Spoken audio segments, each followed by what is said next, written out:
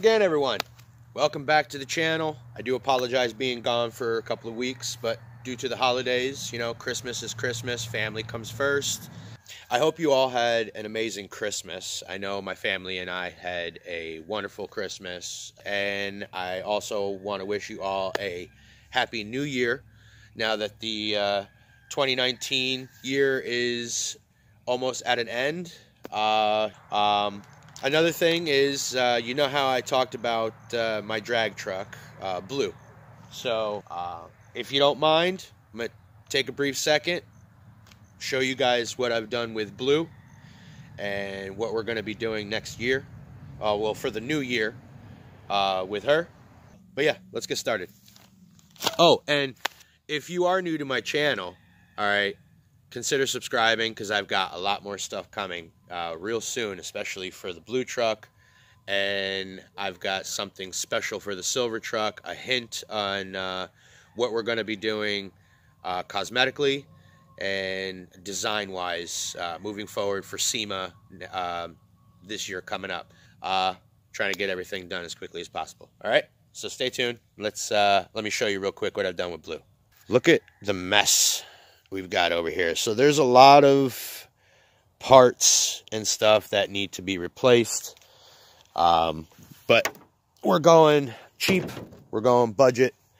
But yeah, so far what you see here is I've got the fenders all taken out. The complete front end is completely dismantled.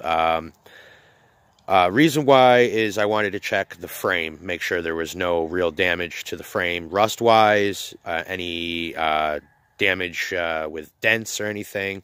The only big thing is just buildup. There is some rust, you know, but not real bad. Other than that, if you see, I got all the wiring harness just sitting on one side for the time being. This engine right here, I am not going to be using. This is a dummy engine, so it's going to be something that I can use to just whatever, you know, creative monstrosity I can come up with. But the braking system is definitely no good. The suspension on here is definitely no good. If you look at the, you know, upper ball joint here, this thing is completely shot. That needs to be replaced. So there's a lot of work that needs to go into just the suspension alone. I am next going to be removing all the body panels, the carpeting, the roof, the seats, the dashboard. Everything's getting tearing completely out of it. I was underneath the truck to check to see if there was any like holes, like I said, rust, any dents, any dings, any damage whatsoever. There's nothing wrong with this frame. So we've got a really good frame here for a, I'm hoping, fast truck. If we can minimize some of the weight, like the hood, that's about, you know, 25, 35 pounds right there. That can go. Could probably get a carbon fiber hood for that. I did find carbon fiber fenders for both sides. They are a kind of like a dune kind of fender. They kind of poke out a little bit, but we'll see. I don't know yet. I am leaving the heavy ass, you know, the frame metal, steel, and everything like that. I think what we're going to do is we're going to be cutting a lot of this out here on both ends, and we're going to be doing a little bit of pipe body work, whatever, so that we can just mount front bumper and then the grill, and then we really don't need both headlights. So I got an idea for that, but we're going twin turbos with this setup here. Not with this engine, because we are going to be, and I've already started working on it, as a matter of fact, right here. So this is another 5.2. All right, it's got a little over 200,000 miles on this engine, on the block and everything. But I recently tore off the big old keg.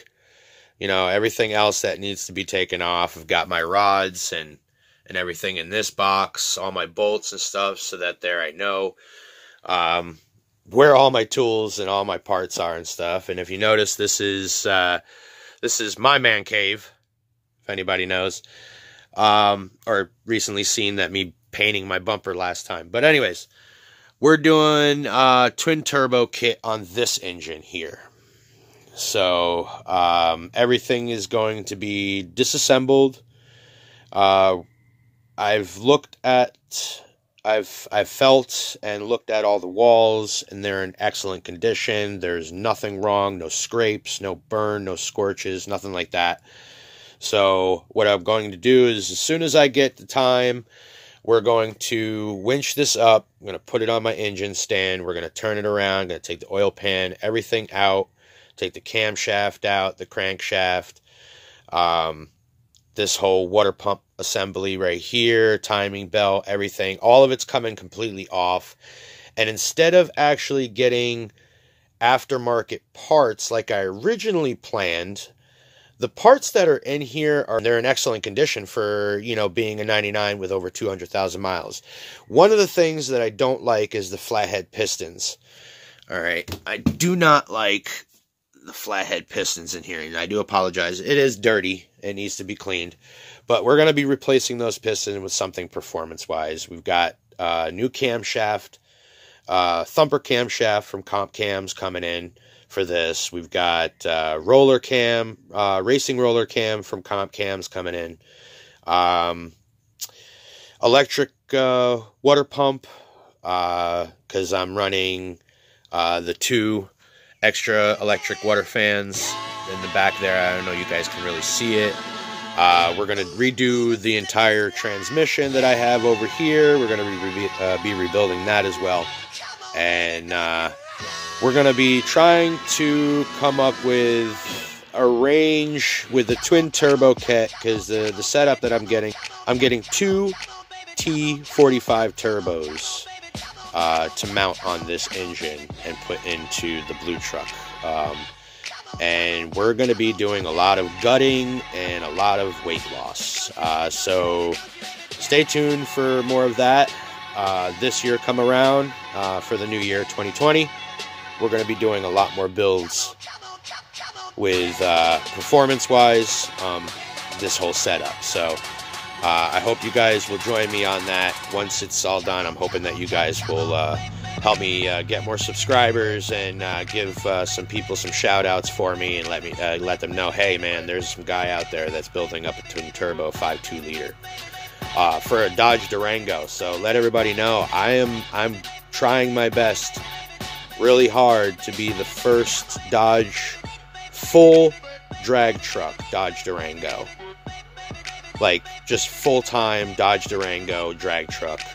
I want that to be known. So if any of you guys out there are already doing it, kudos to you. I'm happy to join the family, but if there is no one out there, I want to be the first. I know there's a lot of Dakotas. I know there is another Dodge Durango out there that has a twin turbo setup or a supercharger setup, but they're not full-time drag cars. So if there's anyone out there, hit me up on Instagram or on my Facebook page. I'll leave the link in the description down below.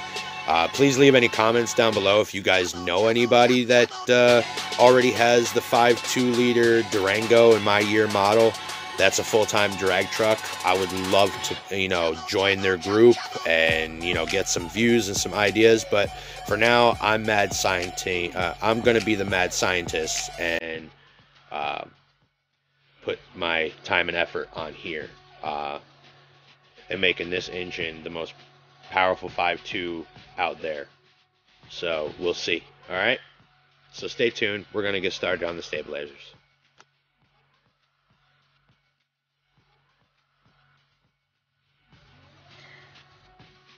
You guys ever wonder if anytime you do an automotive project, if things will end up going right? Well, yeah. So, we have a problem.